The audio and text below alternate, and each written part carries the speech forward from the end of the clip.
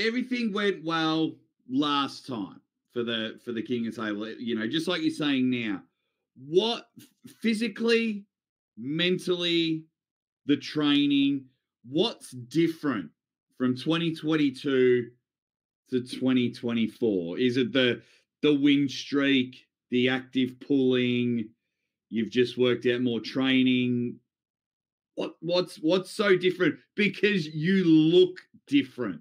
You look stronger. You look dense. I say denser because when we caught up last year before your dentist match, I was like, dude, you look bigger, but you're like, but I'm lighter. But I'm Yeah. lighter. So I'm going to use the word you look more denser. I mean, you've got veins on your body thicker than my arms. Yeah. So physically, it's interesting because um, physically, I do believe that I am physically stronger, and I think it's visible. But the weight scale says otherwise. I am not heavier than I was the last time. I'm lighter. But there's been a trend of me getting lighter over the last good year. I kind of uh, yeah, like you always try and get bigger and stronger and bigger and eating. But there came a point, maybe a couple of years ago, like it just started to get harder for me to overeat productively. You know, like as a young strength athlete, you're overeating all the time, you're forcing food, and it's resulting in, growth. But it doesn't seem to work that way for me anymore. Like I find Yeah. when I overeat, it just results in my body not working as well. Like so I just now I eat more responsibly. And I find but the strength is still going up, and I do think that my structure looks different. In terms of training, there's a difference. In terms of medical intervention, massive difference. Um, so what are those differences? Last time when I always like when I have an opponent, I try to kind of assess their strengths and weaknesses and see how I can fit in best. And I think that has diminished a little bit. Instead of kind of looking at the opponent and kind of seeing where I fit in, it's become more that I'm just always trying to be the very best I can be, in terms of what I know that the sport asks. So last time I faced Levan, I made like concessions in my training. So I thought, okay, this guy's strength is completely astronomical. It's completely just on a level that I'm just not going to get to. Um, so I didn't try to fight him there, which is a massive error. It's a huge mistake. Even if you're not as strong as someone, you can never deprioritize the gaining and acquisition of strength, maximal power. Like any backward step in those two physical components is, in my opinion, never wise. Even if your game plan is different, like even if you have a game plan to tire somebody out or fight them endurance, you need strength, you need power above every other thing.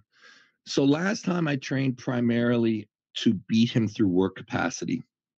Yeah. So yeah, so I went at the match training for like really high intensity work capacity over 6 rounds. That was what I did these circuits where I was lifting a lot of weight for like probably like a minute and a half or so at a time, where it was like basically redlining for like a minute and a half, you know, rest, minute and a half or so rest, minute and a half or so rest for 6 rounds, right?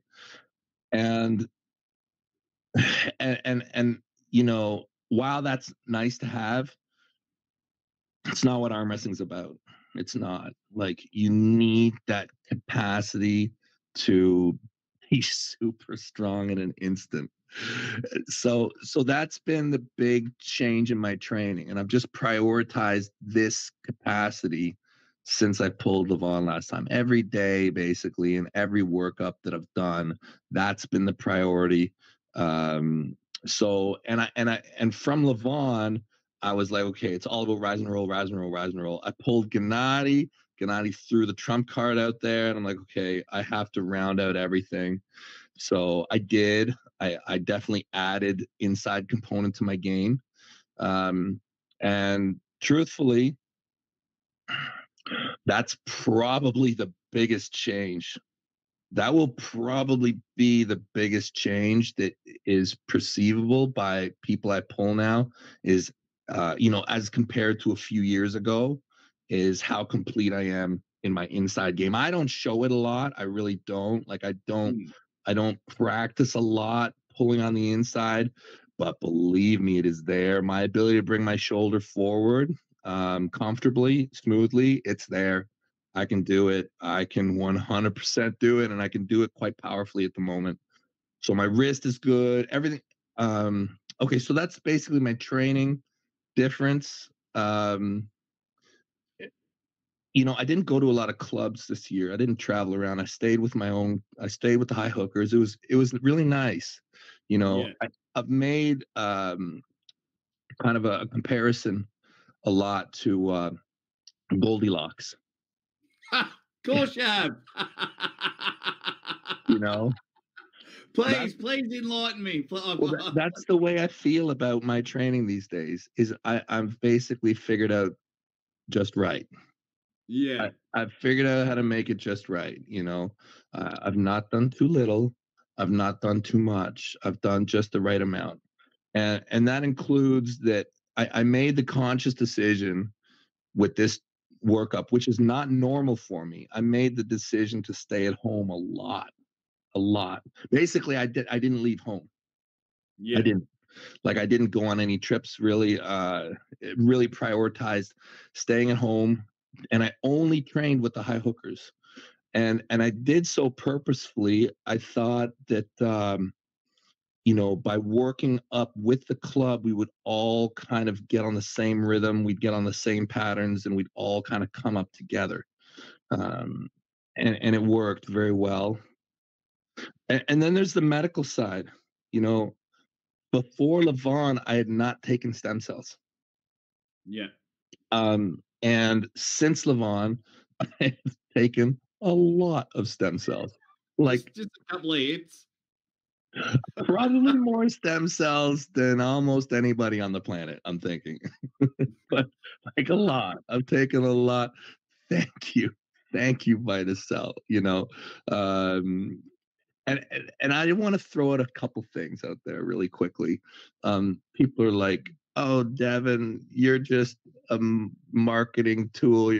I paid for stem cells. A lot of people don't know that. I paid. Okay, There you go. I paid for them. Okay, I fell in love with stem cells. Got crazy about stem cells after I paid. I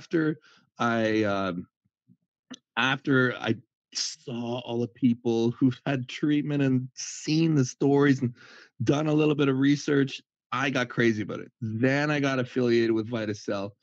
And yes, okay, they have been so kind to me. All right. But it I believe in the product extremely. Another thing that I posted a video the other day about my wrist and hand. Did you see that, Ozzy? Yeah. Yeah. In the members Right. Now section. it is true that the first imaging device was an MRI, and this was like a super upscale ultrasound. Okay, so it is not the same thing. However, a high level ultrasound is still able to pick up all sorts of stuff. It is Mm. still able to detect all sorts of changes. And they had the images on file to compare to while they were doing the test. It was done in the same, like it's with affiliation with the same company. Okay. These guys are the guys who hooked me up with the initial MRI. We didn't have time to do an MRI right there, but they had the system right there. So we did it. So while it's not quite as accurate, it's still really good. Like it's a very, very good ultrasound. Okay. So I was a best case scenario. I'm like, okay, my tendons and ligaments are going to be healed. Tendons, ligaments, musculature, 100% integrity. Yeah. Zero sign of any damage, wear and tear. Okay. More interestingly than that, joint space. Okay. I have now significant joint space. I was bone on bone everywhere. Bone on bone everywhere. I have joint space now. And the craziest thing, and I was riddled with bone cysts, bone spurs. I don't have that. That's the part that that's the part Hey, that really blew me away. Is here we go. how the fuck are bone spurs going away? Okay, and yes, of course, it's not all because I'm doing a lot of things, right? It's not all just the stem cells, but I cannot help but think they are the major contributing factor. Yeah. So yeah, totally clean bill of health. Like, and I feel that way too. I mean, the imaging says it. I feel it. My performance speaks to it. Yeah, buddy, I'm in a good place. I'm in a really good place. Like,